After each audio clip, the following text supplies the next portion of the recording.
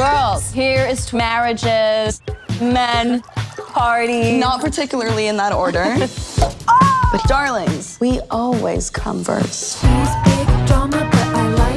For certain girls of refinement, New York has become too limited. I quite agree. I insist that I invite you and your daughters to London. London. London. For the debutantes ball. Americans, they're all new money, and I'm quite sure they'll be frightful. We must just grit our teeth and think of the bucket loads of cash. Here is to a new world. Shoulders back, head high. Be fearless. Sorry. Sorry. I'm Nan. Welcome. Fresh from New York. Imagine a whirlwind romance with a handsome English lord. Of course, you have no interest at all in being admired. I can admire myself, can't I? I pay attention to things that most people ignore. They're like cattle. Rather harsh. I think they're all lovely. Yes, they are lovely, but they're also human beings who are funny and smart.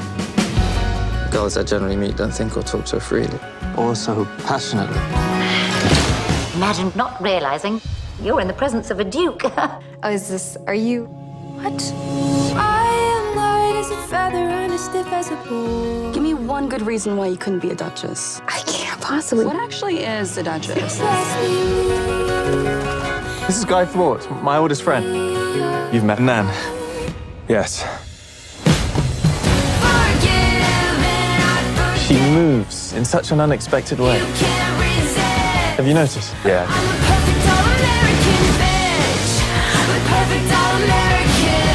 Girls are taught that if a story isn't a love story, it's a tragedy. Well, we have us. And what if this is our love story?